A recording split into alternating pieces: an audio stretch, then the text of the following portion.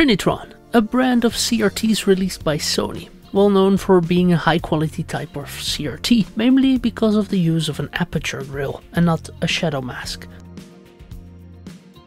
The aperture grille in combination with a 3-in-1 electron gun resulted in an easily patentable product for Sony. The name Trinitron was derived from the first part of Trinity, a union of 3, and the last part of electron gun. The first Trinitron was released in April of 1968, and because of the unique patent Sony had for this type of CRT, combined with constant improvements, meant that Sony could ask a premium for these televisions and computer monitors. Fast forward to 1996 and the patent expires, opening the door for competitors to use the technology and sell it at a cheaper rate, stopping Sony's ability to ask a premium. That wraps up my badly researched info on Trinitrons. Well, in this video we will look at how this Trinitron came into my possession. For that we need to go back to January of 2021, more than 2 years ago. This is a great example of the slow rate at which I make videos. So we are heading for Amsterdam by train. I always find it fun that a prominent landmark you pass from the airport to Amsterdam Central Station is the IBM building. In my opinion, this is the most IBM-ish building imaginable. It could have also housed a secret government agency. I believe it was built around 1975. As of 2023, IBM is supposed to build a new building next to it. Seeing this architecture, you will probably understand that we are nearing the city center of Amsterdam, as on most of my pickup trips, Bianca joined me. We arrived at Amsterdam Central and moved on to the humble metro we have there called the North-South line, and picked up the Trinitron from what was clearly a student home. I brought a trolley and some rope, and for some reason an old garbage bag. The journey home can begin. We carried down the Trinitron into the metro, and this being 2021, mouth masks were still mandatory in public transport. I said goodbye to Bianca and thanked her for joining me, and got on to the last train bringing me home. This type of train is called a sprinter, and they were added to the fleet of the Dutch railways in 2019. What makes this train special is the fact that they have not only a USB port for charging, but also a full-size plug. So then I realized that instead of waiting for the plugs at home to test this television, I could also do a quick test in this train, moving at 140 km/h. So there I went to plug it into the plug, and I could hear the high voltage. But there was nothing to see on the screen.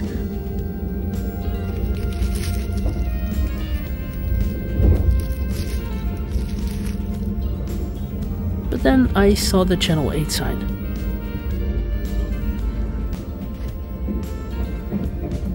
After pressing a control switch of the VHS port, it also displayed a message in Dutch saying I needed to put in a VHS tape. I wish I had brought one. Would be great to watch a movie in the train. I waved goodbye to the sprinter and to 2021, back to 2023. So here is the TV. Normally I would not go for the silver look, but on this device I quite like it. So the model number is KV14FV1D. Looking at the serial number, this is definitely not a rare type of television. A sticker disclaiming something about show view. A plus in my opinion is the front panel composite in.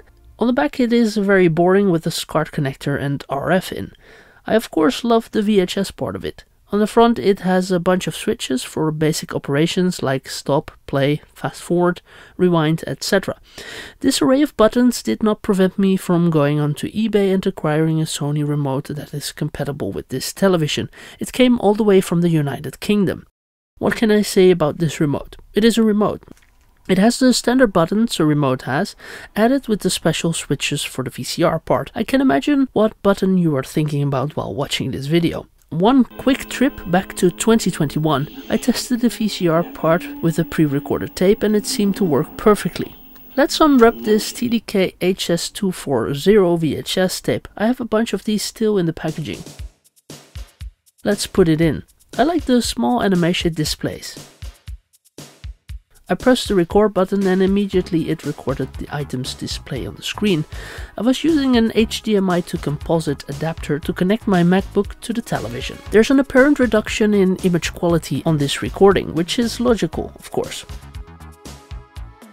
Let's move on to the main factor that I got this television for, and the reason that these displays still can cost you quite some money. That is using them for vintage gaming. What better device to test that with than with the Sony PlayStation 1. This is one of my favorite retro consoles. The first game I loaded was GTA.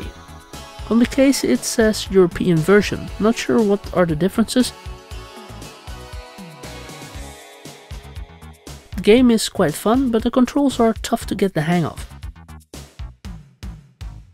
Interesting how this is the basis of GTA 5, one of the most popular games ever.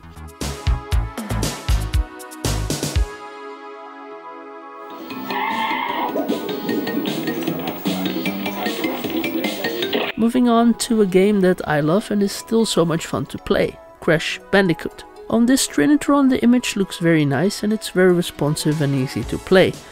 So I'm going to continue playing Crash Bandicoot, but we'll wrap up this quick video in which we took a look at how I got this Sony Trinitron. Thanks for watching.